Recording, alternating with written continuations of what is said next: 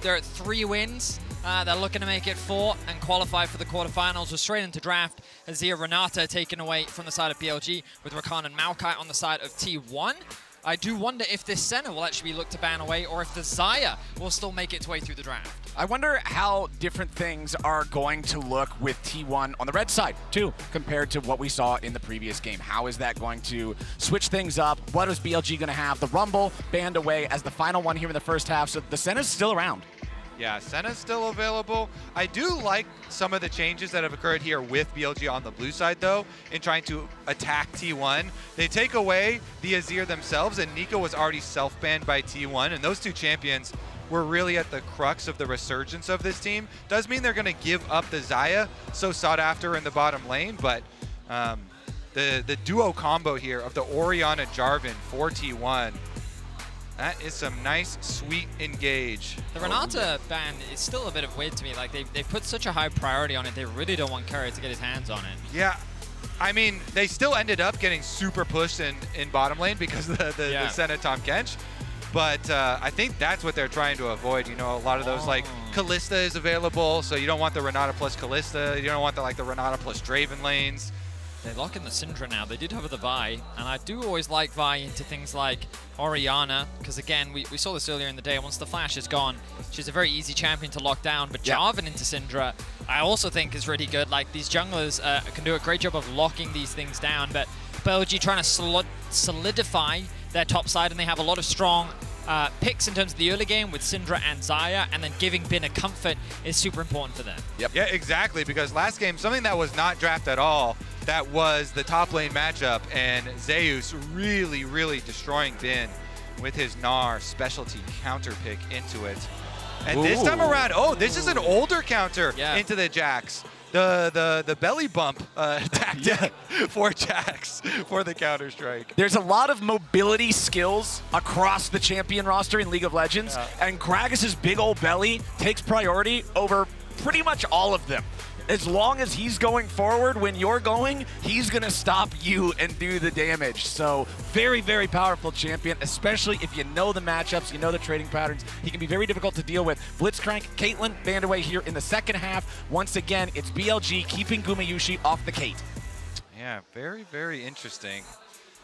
Seeing as how the Senna was just pretty impactful this last time around, I guess BLG are like, you know what, we level 1 invaded, and we really messed that whole situation up. So I guess they're accounting for it that way. Keria is such a good Tahm Kench, though. Loves being that frontline engage, and we saw it last time. But the thing is about Senna Tahm Kench, if you're on red side and you're saving them for the last 2 picks, one of them has to come first, and then you can't get the other until your opponent has a chance to interrupt it. When Senna and Tahm Kench are popular, they're kind of best friends. They're BFFs down there in the bottom lane. They like to hang out with each other and not really anybody else. So I'm curious if they'll still go for it. No, they won't. The Jinx locked in for T1. Yeah, I don't... How do you feel about this, Vedius? We did see a Jinx earlier in the tournament. It was KT that I think played it. And I'm pretty sure it was in yesterday's match against LNG. And I think the problem with Jinx in the current meta, she's a really hard AD carry to play. When there's so many things that can dive onto your backline, she can be a challenge. But I guess with things like the Jarvan already unlocked in on the side of T1 with the Gragas disengage as well, they're confident in their ability to provide peel and protection. But if this Jax, Alistar, ever gets on top, like, that Jinx is dead. There's no way that she's playing this game. Yeah, there is quite a lot of peel for it, and the lane still looks pretty good considering it's a Xayah Alistar lane that they're playing into. There's some more guaranteed targeting of the possibilities for that Jinx. Jinx is not going to have fun, man. It's Arcane all over again.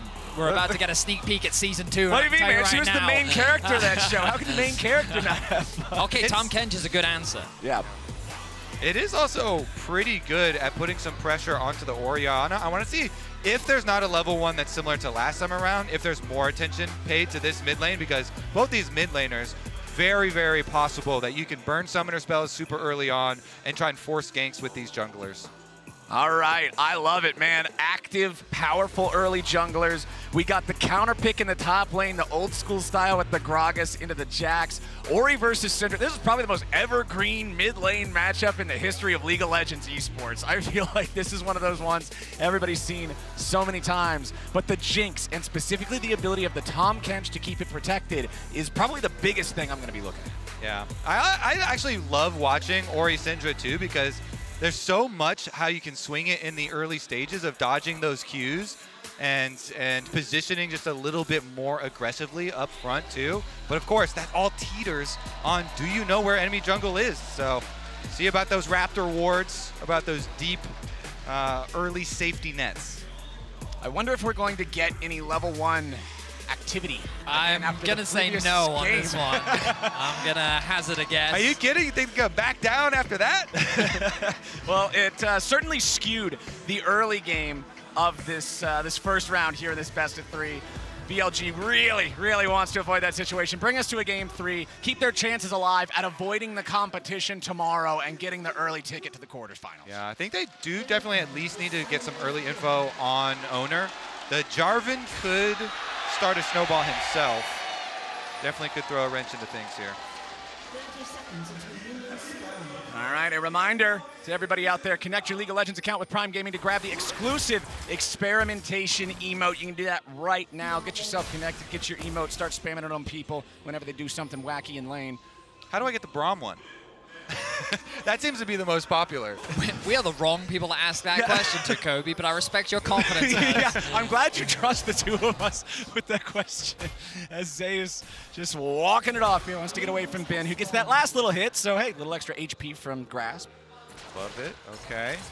The value here. Keria also going to take a nice little chunk. He didn't put the ward down. I thought that his goal there was to get the ward on the red to see where this Vi was starting. T1 donating some early health pools here. Yeah. They're not off the members of T1 that are going to miss them the most, with Gragas, innate sustain, and Keria tankiness, but nonetheless, it is going to be BLG, again, going to the same red buff that they went to last game. Yep. This time around, though, they're on blue side, so it's there. But the squad is there. Yeah, the squad is there. BLG's like, I'm watching you, T1, just in case. We know that this is something you might do, because we did it ourselves. But admittedly, Elk and On realized that in the 2v2, they're not getting early push. Tahm, Kench, Jinx, the range advantage. Tahm is a really... Alistar's not the best level 1 anyway. In fact, he sucks. Let's just go ahead and say it. You can say it, Vedius. Yeah, that's fair. Yeah. And Tahm Kench is a really great bully, so Elk and On getting late to lane is not the end of the world. Level 2 should be coming through in a minute from these bot laners. But yeah, I wanted to go back and talk about this mid matchup a little bit more, because the idea behind Syndra into Orianna is that you have a range advantage, right? The Q means that you can often out-trade against the Ori in lane. The thing about Ori, though, is that early laning phase, you can already see she's starting to get this push off. And when it comes to early skirmishes, Syndra is very terrifying because of her ability to set up for the gank, right? The QE, you can already get it at level 2. With a Vi coming in as well, easily able to force a flash out from someone like an Orianna. And a Jarvan in this matchup won't be able to match that same trading power in the mid lane 2 versus 2. So this is a lane, again, that BLG can really find advantages in if they can be active in the mid lane. And the reason I love watching it so much is because you can ego on them from the other side of it. We've even had Oriannas getting the solo kills on the Syndras. That's true. Especially if you have unpredictable movement, like walking towards it and dodging some of these Qs and move up on them. So definitely one that's very tiltable, as we said, but full clears for both junglers mean it's a calm early game. No extra influence here. It's kind of one of those things that we talked about in game number 1, Vedius, where we were like, oh yeah, I can't wait to watch top lane, and everything was bottom. We're like, oh man, look at these junglers, it's Jarvan and Vi, they can both do so much, and they're like, full clear. Let's go ahead and just get those economies rolling. Yeah. Ben doing a good job, though, gets his grasp up, even as Zeus goes for the belly bop. Winning the mana war here currently as they both eat their biscuits. So as a reminder, hang on a second. Might have to hold off on that as Jun navigates his way around the vision. I like this. We talked about the gank setup early on. Faker has no idea. Jun coming around. There's the stun. Scatter the weak. Faker tries to flash, but Yagao's got him for first blood. Counterattack from Oner, but doesn't look like there's a whole lot to get here. Nah, the Jarvan's probably not strong enough for this. Oner loses his own flash. That was a little silly. Yeah, they're going to be able to rush down the wave still here, too, with Faker teleporting back. Yagao is so good. That was beautiful. Able to set him up. He kind of lures Faker in. Faker goes for the command attack, and Yagao's able to get him, throws the W, hits the stun, lines it up for Shun so that Shun can then have his flash for Faker's flash and secure that kill. Really well done. Yagao, probably one of the least hyped up members because he usually, to your point earlier, Vedius, you know, is playing a lot of roam style champs and setting up teammates, but him getting first blood, so nice having Syndra get the early advantage. It's just also a lane that you can snowball. We already talked about it earlier, right? A lane that you can be active in early on. The fact that Shun choosing to sacrifice the crab because he saw an opportunity to make that play on the Faker, navigating around that vision, just very well played. BLG being active in the early game is the best version of BLG in my opinion. And the play is very straightforward. Low mana on the side of Faker as well. That auto attack from Yagao flying as he flashes too is actually what cements the kill, as Jun is able to flash after and provide that damage. Been getting kind of low, but I don't think he's too worried right now. Keeping my eyes on the minimap as well as to the presence of the junglers. Oner pathing away as he moves towards his wolf camp. Bin? No. No. He's just saying don't. Oh, he is! Oh, it Oh! does! Zeus went back in thinking he might find an outplay, and Bin just beats him on the head with a stick. Uh-oh, no flash Faker. Faker doesn't get hit by the scat of the week, but it doesn't even matter. The unleashed power should be enough. Faker's just buying some time. Beautiful from BLG in game 2. Now this is BLG. Bin, I thought he was just saying, don't you dare come for these minions, and I guess he was.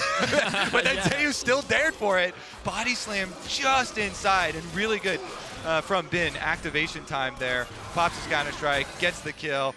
Simultaneously getting the repeat gank onto mid too, punishing the no flash here. That's the snowball you're talking about.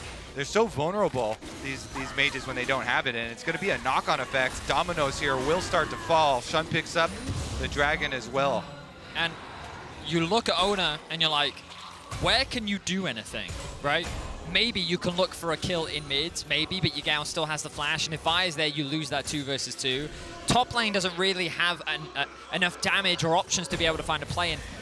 Jinx, Tahm, Kench, is this really a lane that you can enable in the early game? T1 feels very stifled, and Oner's kind of responsibility is to mitigate BLG's early options, but that hasn't happened. BLG have found great plays in mid and a big confidence play for Bin. After getting solo killed in game 1, he now finds a solo kill for himself on one of his most comfortable champions. All right, let's see where our junglers end up getting involved once they hit level 6. You can see those EXP bars on the side of the screen creeping ever closer to that point. Both of those ultimates incredibly effective at setting up some plays as Bin wants to go in on Zeus, who knocks him back into the cask. But the Jack's still so strong, man. Hang on. Such an iconic pick Here for we go. Bin, and he's not afraid to use it. Zeus gets killed again. Bin is just tearing him apart. Yeah, I was thinking Zeus just used everything in the first engage, and then he just waits around and stands there and watches them, watches the minions. Bin doing such a good job. He always gets his counter-strike off, gets his auto-attack off as the body slam has been coming in, and this is the repeat gank. You're asking where's the level 6 of the junglers going to go? I believe there's a few more seconds still as we get back to live left on Faker's flash, maybe.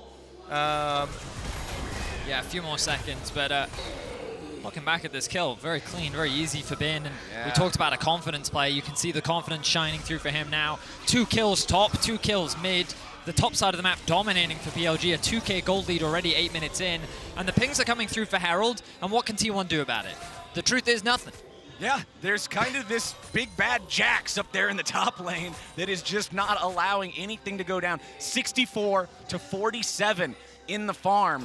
It was the Gragas picked after seeing the Jax locked in. This was the answer that T1 said they wanted to go with, and Bin just seems to know the matchup better.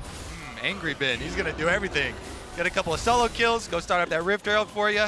Meanwhile, On making his roam mid through 2 to get priority. That means bottom lane's left open, T1. Small window, and a nice bit of communication here from BLG, I think. Elk knows he's in danger. He's going to go he's face checking. Face check into the brush. Whoa. The feathers fly. Okay. Oner disengages. Got his team coming. Damn, I wasn't expecting. I thought he'd drop a ward. And I didn't think he'd use his face to check it, but there we are. Elk ends up being alive, so good news for BLG fans. They're still in the lead.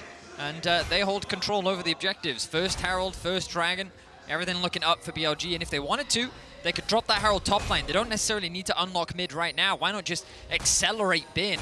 We talked about how difficult it's going to be for Gumayusi on this Jinx to play these late game fights. If you're this low mobility AD carry that doesn't have those innate dashes, it's only going to get harder if Jax gets as fed as he's currently getting. On the other side, maybe just let bin stay in his arena and have also some true.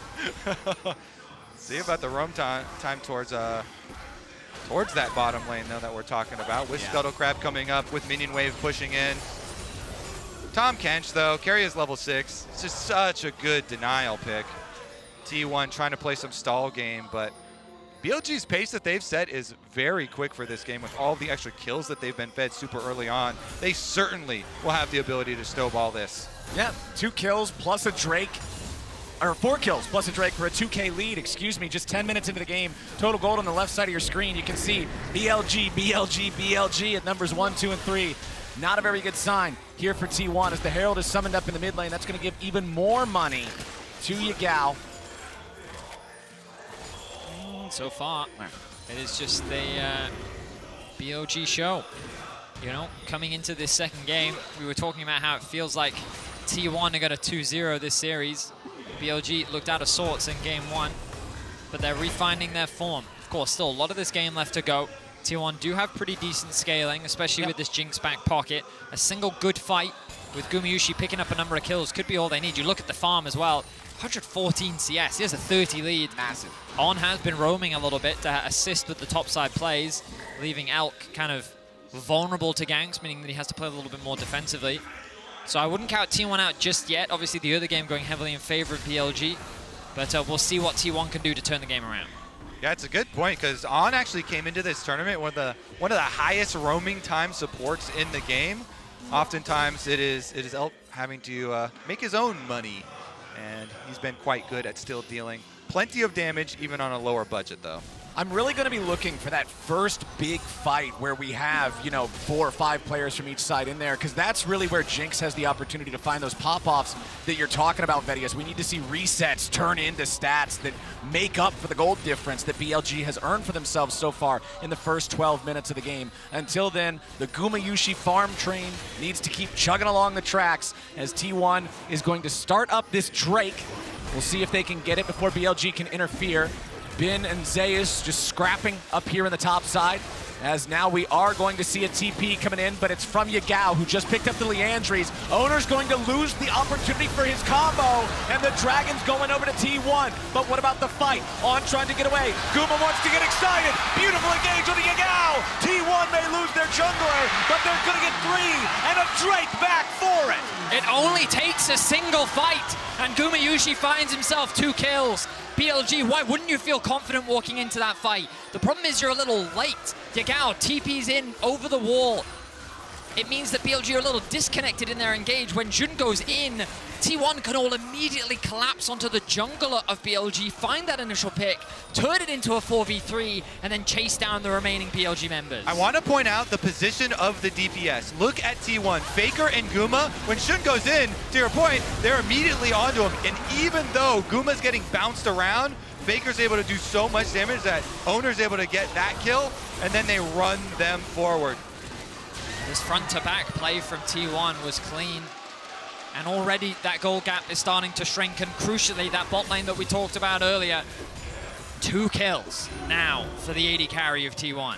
I said I wanted that first fight with 4 or 5 people from each side to be meaningful, and there it was. T1 finding their opportunity, but the problem is still the top lane for them. If you're looking at what's going on up there, Bin could be a serious issue, and if you're BLG, that's something you know you can play around as the game goes forward. On's gonna be caught by Shockwave!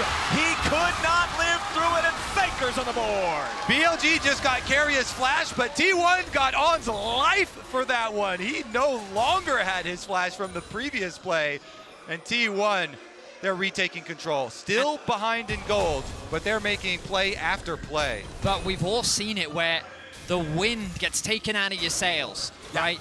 BLG were moving cleanly around the map. They had a dominant top side, they had a dominant mid, and then off of a single kind of lackluster Dragon, they immediately concede another pick, and you can see now that like they've kind of lost that control. It's not over yet. Oh, nice catch, BLG. More money on Yagao. MasterCard Lane Economy snapshot shows Guma might be the one with all the cash on T1's side, but Yagao's even further ahead for BLG. And I love this from BLG. Don't slow down. Don't kind of let that control shift in favor of T1. Remember what you were doing. Jun and Yagao is still a powerful duo, and they punish Keria for the flash that they found earlier. They hold on to the gold lead for now. The Herald is spawning in a few seconds, and I imagine this will be the next objective that both these teams look to fight for. And you can see the lane assignments here, trying to send Jax to go answer Orianna on the bottom side for BLG as that objective does come up. We saw this one in its entirety. Something to note though, Faker did flash offensively for it, and those offensive flashes can sometimes be tricky. Yeah, control ward there. Oh, but back at live, we have a TP coming in. It looks like the second Herald could be a point of contention here. T1's already got 5 bodies in the area. Bin has TP, he could join up for this if BLG want to challenge it. Chompers are great to block off that little pathway from the river into the blue side jungle.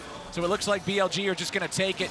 They'll trade it away for Bin, grabbing the tier 1 turret there in the bottom lane. 15.5 minutes into the game, the plates are down, so Bin can do a lot of damage to this thing very quickly. Mid lane tier 1 turret, taking a little bit of damage from T1. Low enough now that the Herald should be able to break it. Scatter the weak onto 2. Keria having to get away, pops the thick skin to survive this unleashed power that likely would have killed him otherwise. I see a lot of pings, blue pings here up towards Faker. So they're sending a contingent of BLG members to go for him and to teleport. Okay, TP's in there. That's Bin, that's the one they gotta watch out for. Oner tries to stop him. Zeus is ready to join the fight. He TP's in now as well. Both top laners gonna have synced up unleashed teleport timers here for the next time that's available. And that was BLG being like, you know what?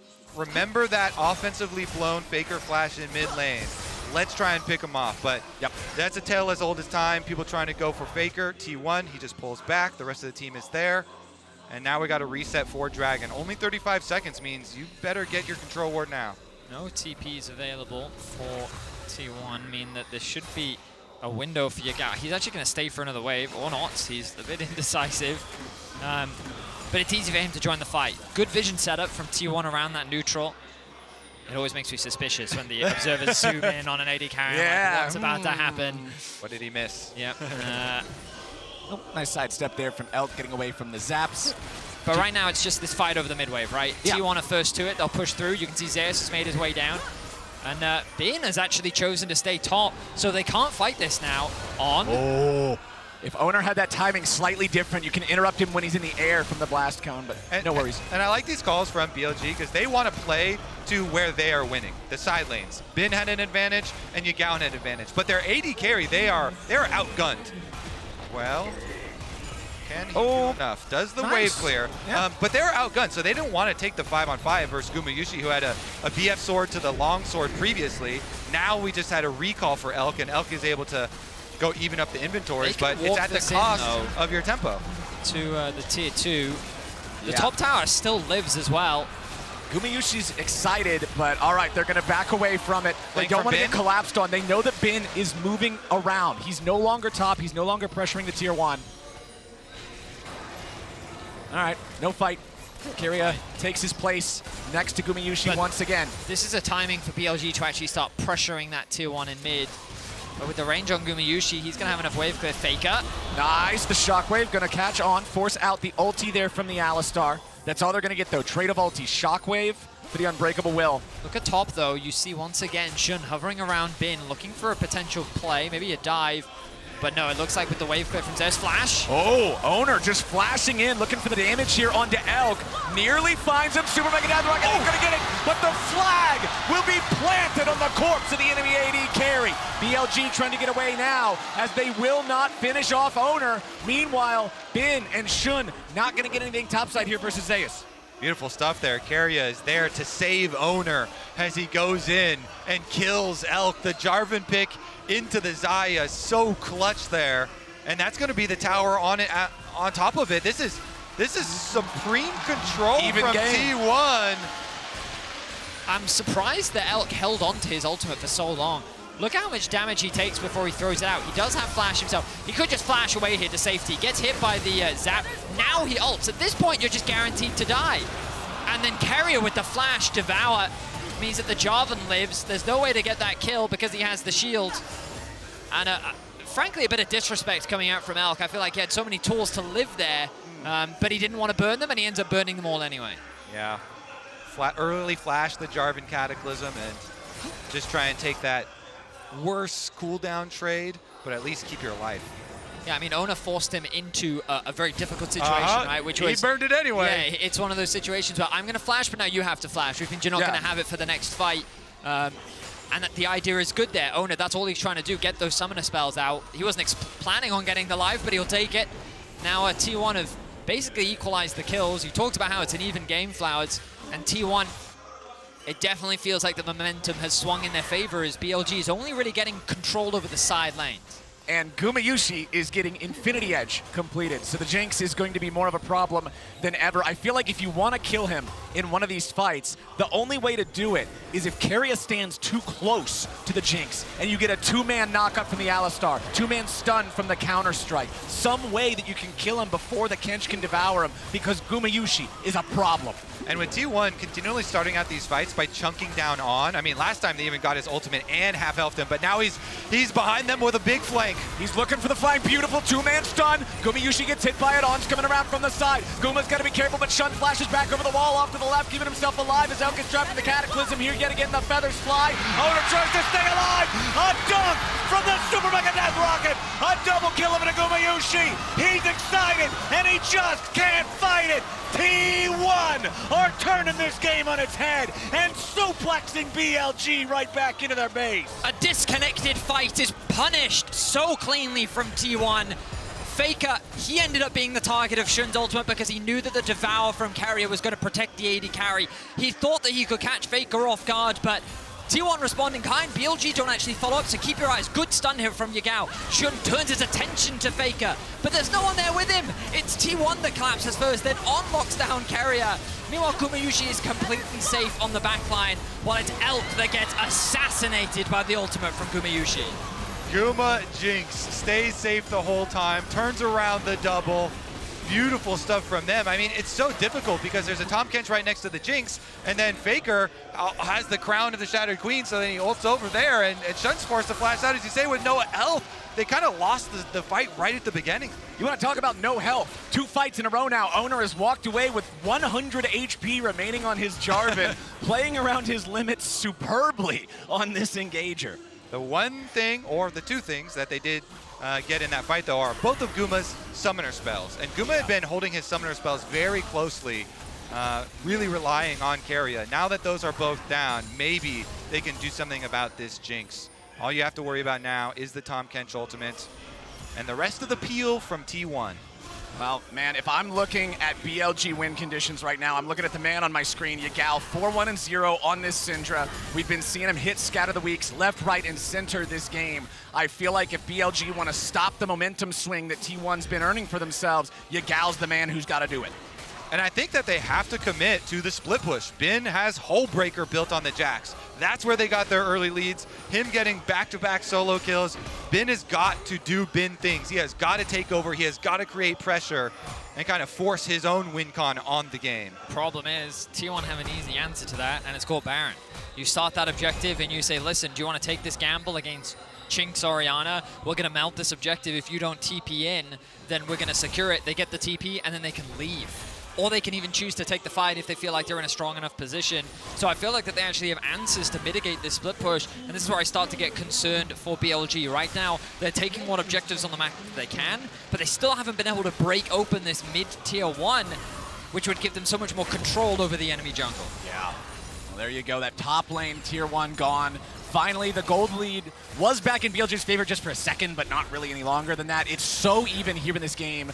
T1 being on Soul Point now. The next Drake should be highly contested, I feel like, just because the power of that soul can be so overwhelming. Of course, Cloud Drake is one of the ones that becomes more subjective depending on the team comp, depending on exactly which champions you have available. For something like Tahm Kench, it can be super strong because you become just an F1 car once you devour somebody. I am the speed. Yeah, like you're just crazy fast. But we'll see exactly what they want to fight over here next, as Bin is trying to keep that split push dream alive. Meanwhile, the rest of BLG just keeping some control, some vision here in the top side river. They do not want to allow that Baron to go over, specifically because of what you were talking about earlier, Kobe. Now I just want to see the Formula One catfish. Keria certainly would be quite the driver, you have to think. But it's kind of hard, I guess. You know, Bin, even with the hull breaker, Gragas just kind of holds the wave in front of tower.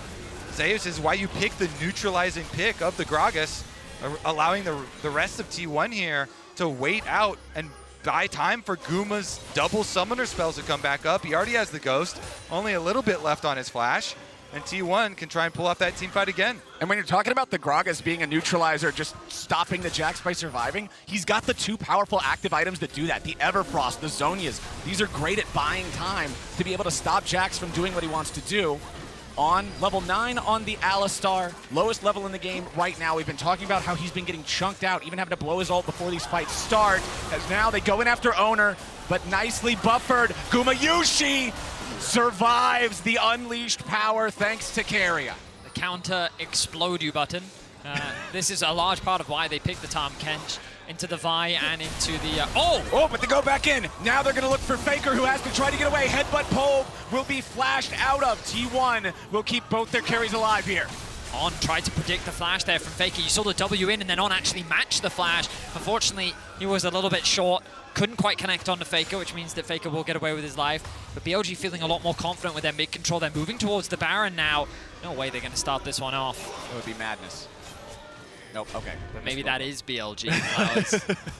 Yeah, that prediction, though, that was so close to working. On was thinking Faker's going to go right towards this tower, but Faker's angle on his flash, a little bit more down the corridor, not directly back towards it, so just on the outskirts. There's a reason he's the GOAT, man. Just the smallest things can make the biggest differences. True. An elusive GOAT. It's very difficult to pin down The way you Faker. said that is different from the way that he said it. I don't know why, but there was like an inflection thing. I don't know. Kobe's implying there's some goat trying to hide around the barnyard. Have you seen the mountain goats up on those tiny cliffs? Like, it is crazy.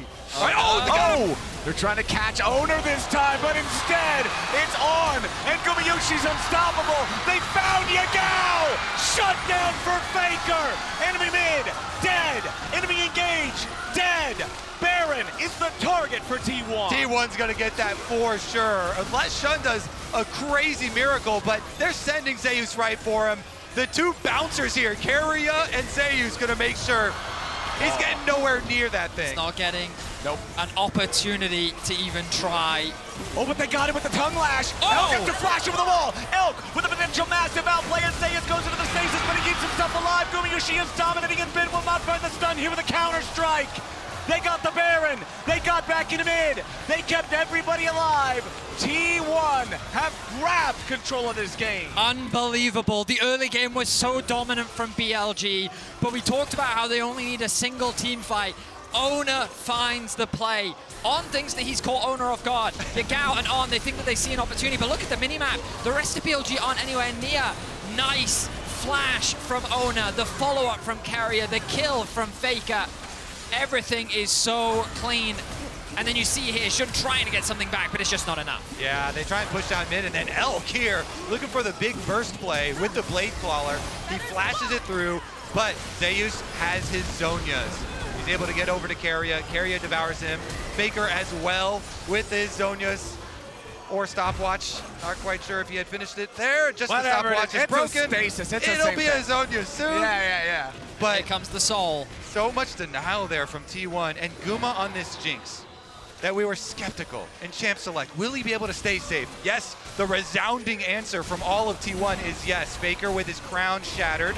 Okay, Oner with the engage, forcing the flash at Yagao. Beautiful flag and drag right back out over the wall. Bin gonna be the target now as On looks to try to provide some disruption. Shun back over with a ball breaker, but he ain't gonna find a whole lot. Re-engage from Oner. Stopwatch to stop him in their tracks.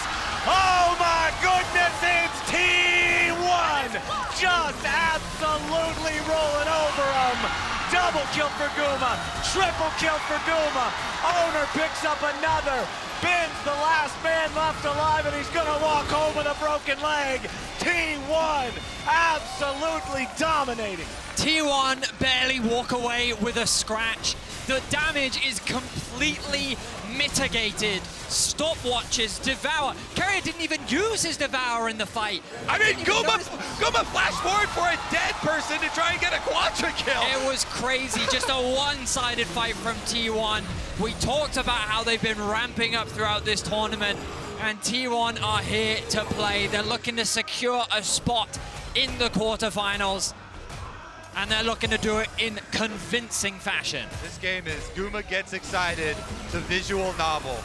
All right, they started out on Faker and just look for the first kill. It's a heavy target onto Shun. He does have a stopwatch, but the zap hits before On goes for the engage. There's no DPS follow-up, and once again, these supports have been walking loop pinatas, especially on the Alistar. Going down, Guma gets excited, the rest of them chase forward. The front line for T1. Oh, hang on, back in the action. Back in the action yet again. Shun trying to get away. Super Mega Death Rocket not going to find the target, but Gumayusi finds the kill on Elk instead, and they'll happily take that. Ben trying to disengage with a leap strike back to his jungler, but now he's going to be thrown up in the air by Oner yet again. Shut down over to Gumayusi. T1 may have just won the game. Another convincing fight for T1. BLG just, they have no options in the fight. T1 are just consistently getting the better of them. Shun is forced to retreat. The TP now coming in from both Zeus and Faker. T1 are ready to end it here. The early game was tough. The top lane was rough. And for BLG, it was not enough. T1, the greatest team ever in League of Legends, is ready to bring it back and do it again. They're on the Nexus, and they're on their way to the quarterfinals. A bit of a revenge for MSI. T1 will take this series over BLG. Gumayusi, incredible performance on the center. 11-0-3, and just listen to that crowd. This man, hey, he was the main character from Arcane in this game. I'll tell you that. Yeah, he was. The crowd fully in support of T1. And again, you can't talk about the AD carry without talking about the support. Keria back-to-back Tahm Kench games. Wow, what a performance.